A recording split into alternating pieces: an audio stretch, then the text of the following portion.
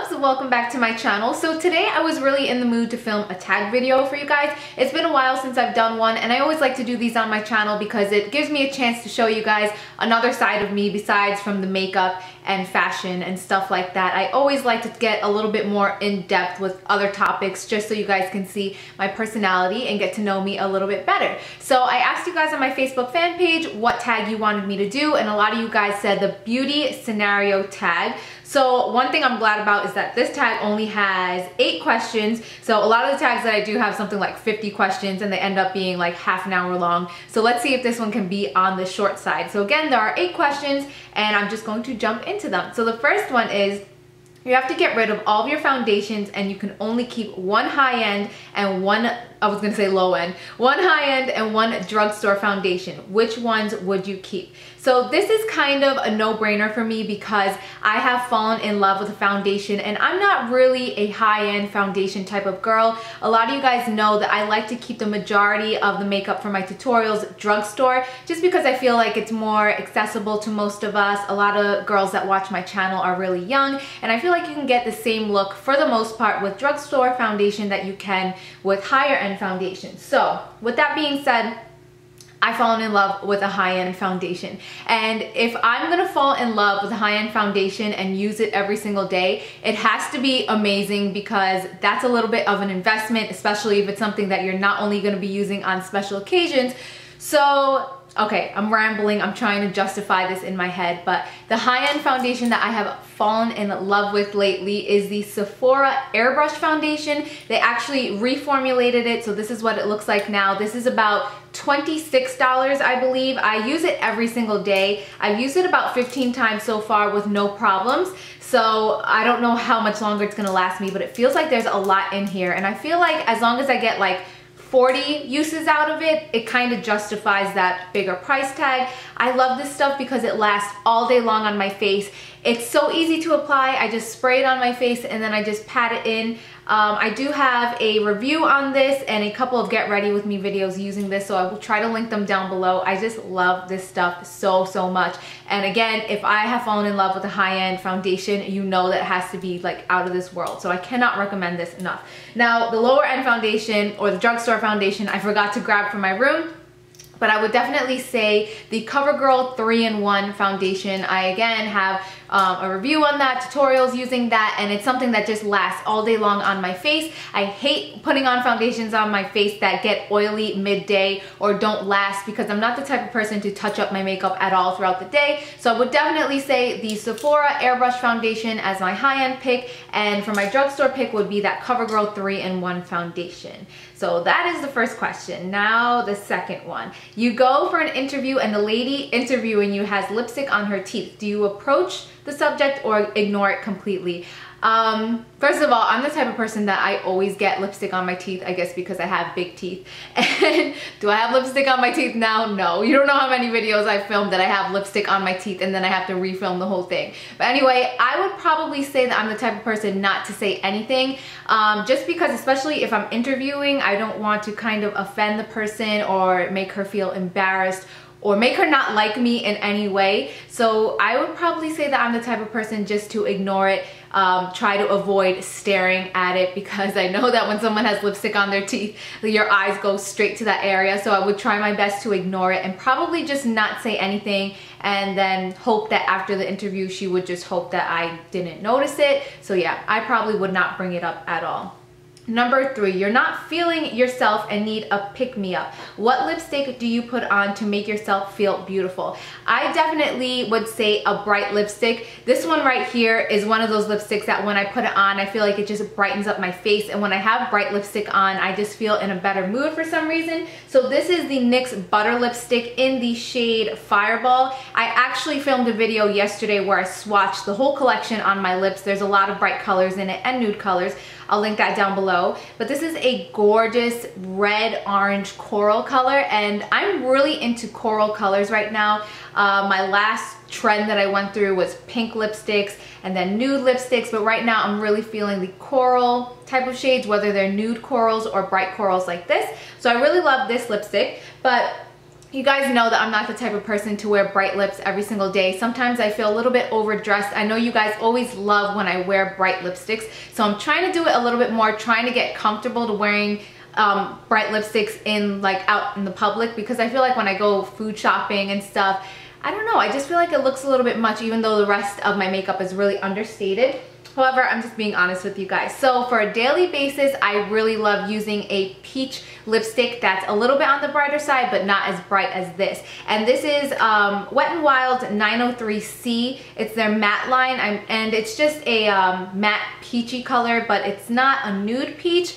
It's kind of hard to describe it. It's kind of like a pastel peach. So I love wearing this on my lips, and then to top it off, the NYX Butter Gloss gloss in the shade Apple Strudel, which is just a gorgeous, it is a coral type of shade, but it's like a neon sheer coral. It's the hardest thing to describe. It looks so gorgeous on the lips. If you guys can only afford to get one of these butter glosses, which they're like $3 at Ulta, pick up Apple Strudel. I promise you guys that you will not regret it. It's the most gorgeous color ever.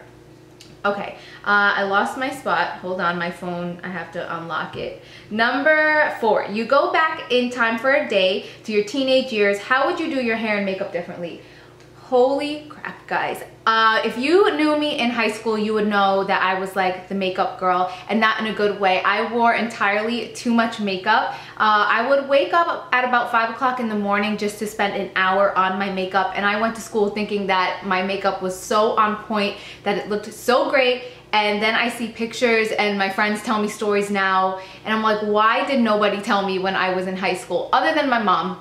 My mom always used to talk to me about my makeup, but I just kind of didn't listen to her because I was, you know, I was young, I was a teenager, I thought that I looked good, so I did not listen to anyone. I used to wear so much eyeshadow, colorful eyeshadow, that I think that's why now I don't really wear that much eyeshadow. I feel like I kind of got it out of my system. I used to wear rainbow eyeshadow, a smoky eye, like a silver and black smoky eye was my signature look for every single day, and eyeliner. I used to love eyeliner, but not on the top at all. I would only line my bottom rim, like my waterline, and then go underneath it, like all the way up to almost like the bag of my eye. Seriously, you guys, I used to wear so much eyeliner, and I even remember there was one time that this girl came up to me in school and she was like, oh, I think that the rain outside like smudged your eyeliner on the bottom. And I knew what she was talking about. I do that. I used to do that on purpose, like bring my eyeliner really, really low down, and it would make my eyes look like really droopy. I don't know what I was thinking, guys, but my makeup was horrible, horrible, horrible in junior high. I don't even have any pictures of it. I would spend so long on my foundation. My mom used to laugh at me because I would apply like the Neutrogena skin clearing foundation and in stripes, and I just thought that was the way that you used to apply your foundation. So I put a stripe, pat, pat, pat, pat, pat, a stripe, pat, pat, pat, pat, pat, stripe. So until I had like 10 stripes on my face, I mean on my cheek, and then I would do this side, same thing on my forehead. So my foundation alone would take me like 20 minutes in the morning. And my mom was like, you know that you can just put a dot on all the sides of your face and then just buff it out? And I was like, no mom, I want good coverage. It was crazy. I don't know what I was thinking when I was in junior high, but yeah, I would do everything different basically. The next question is number 5. You ask your hairdresser for a shoulder length pixie lot haircut, but they hear wrong and give you a pixie cut. Do you A, smile, say thank you, leave and call your mom hysterical, B, cry in the chair and things get awkward, or C, complain to the manager and demand a refund? Definitely A. This has happened to me many, many times. I would just not say anything. I'm the person that sits in the chair like, oh my god, yes, I love it so much, and then I will go home and cry. I haven't gotten my hair cut by a professional in about 2 years. I do it myself now just because I don't want to risk getting a really bad haircut. I have had someone one time cut my bangs so short, and then he was like, oh, that's the new trend. It's a trend to have really, really short bangs, and they were shorter than my eyebrows. Like they didn't even hit my eyebrows. It was hideous. I had to wait for that to grow out. I have had so many people cut off so much off of my hair, and I have gone home crying. And even one time getting my eyebrows done, which you guys know I don't let anyone touch my eyebrows, but my older sister was the one who got me into doing my eyebrows in the first place, so she used to tweeze them for me. And I remember one time that she tweezed them so like far apart, and I was just like, oh my gosh, yes, I love them. And then I went home and I cried because I had really far apart eyebrows, and I'm the type of person that I just won't say anything. I will pretend like I love it and then I'll go home and cry. So yeah. Number 6 is your friend surprises you with a 4-day city break and you have 1 hour to pack. Which do-it-all palette do you have to pack in your makeup bag? I would definitely say my Lorac Pro To Go, because that includes eyeshadows, bronzers, blushes, basically everything that I need, and then I'll just need to bring a foundation, eyeliner, a mascara, and a lipstick along, and I have everything.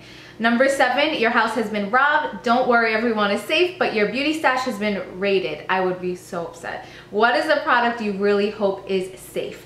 I would say, I was trying to think of like my most expensive makeup product, because I don't know, I think that's the only way I would be really upset about losing something or getting something stolen from me. So I would say my Hourglass Mineral Veil Primer. This is $50-something, but it is the most amazing primer ever. It makes my face basically waterproof. I will be using this for my wedding, and this is going to be pre-filmed to go up during my wedding, so maybe my wedding already happened by the time you guys are seeing this video. But I love this primer. It makes my makeup bulletproof. It lasts through the most hottest, sweatiest, humid days or cold days where it's raining and snowing. This is the most amazing primer ever. But if I'm being honest, like my one most important makeup beauty item is my teeth whitening kit, because I feel like I can have absolutely no makeup on, but as long as my teeth are really bright and white, I just feel like it just, I don't know, it makes me look healthy and I'm a lot more confident that way. So definitely my Smile Brilliant Teeth Whitening Kit. This is the only kit that I've used that has given me such dramatic results in 7 days. I have a full video on this and a demo that I actually showed you guys on Richie, his before and after, which were also extremely dramatic. I love this kit so much. You use it one time for 7 days and then just one night a month overnight to kind of maintain your results. And I would be really upset if this got stolen from me because I use it so much and I really do love it. And the very last question is, your friend borrows your makeup and returns it in awful condition. Do you A, just pretend you haven't noticed, B, ask them to repurchase it, or C, secretly do the same thing to something of theirs? I definitely would say A, just pretend that I didn't notice and not say anything, because I really don't think that makeup is more important than ruining a friendship. I have so much makeup that it's really just not that important. It has happened to me before, and I'm just the type of person, I won't say anything. I don't like confrontation at all. It takes so much out of me to have to confront someone and create like drama and controversy. I hate that more than anything else in the world. So I definitely am the type of person that I would just not say anything. And that is all of the questions, guys. I hope that you enjoyed this. Make sure to let me know any other tags that you would like me to film down below, because I find it so fun to film tag videos and talk about something other than makeup on my channel. So again, I hope that you guys enjoy. Feel free to request anything down below. Thank you again so much for watching, and I will see you in my next video. Mwah. Bye!